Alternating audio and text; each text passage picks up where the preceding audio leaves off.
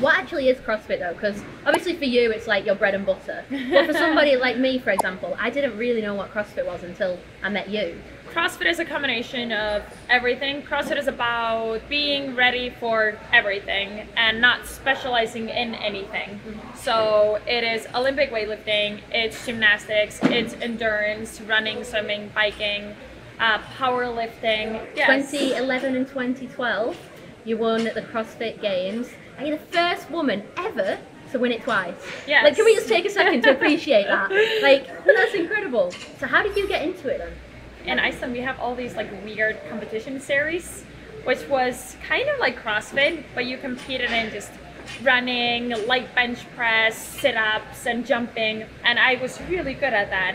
So I started competing in those, and then 2009, one of the events kind of in these series was a CrossFit event, and a friend of mine, actually my co-owner, Everett, he forced me to sign up for it, and I signed up, I competed, I won. Wow, And your first competition. yeah. Yes, love that, debut winner. And that's what got me hooked. We ended up getting a wild card at the CrossFit Games. So I was like, all right, I got 2 months to get to know this sport a little bit. I was just hooked. I felt like I found what I've been looking for. Like, it's definitely a full-time job. It's more than that, it's your life, let's be honest. Exactly. So how much do you train then? Well, I train a lot, 2 times a day, 2 to 3 hours per session. But obviously, I'm not just lifting weights all the time or running all the time. Yeah. And to become the best at what you do, there's so much more than just the hours at the gym. You can't just turn up. To be It's the best the at anything. recovery, it's Yeah. the sleeping, it's the diet, it is, like you said, it's a lifestyle. And obviously all your training and your dedication has paid off. Like Yeah. the first time I won the games was amazing because just achieving that goal that you've been working so hard for. Yeah. That was incredible.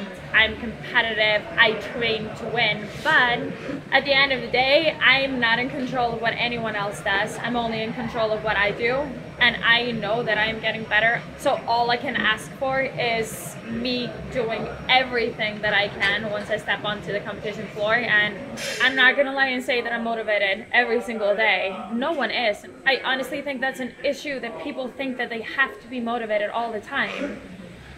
Yes, I am motivated, but I find my goal, I find my reasons to why I'm doing it. And right now, my biggest motivation and drive is knowing that I can affect other people's lives in a positive way. Getting one person to step outside of their comfort zone and change their lifestyle or make them appreciate themselves a little bit more, that's goal achieved.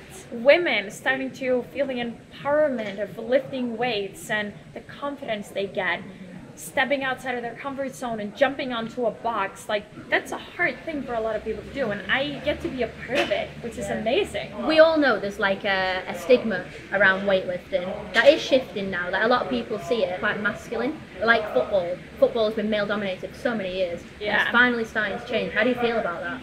Proud that it's changing. That's one of the things that I love about my sport, is the gender equality that it's had from the very beginning. The prize money is the same, the TV time is the same. Wow.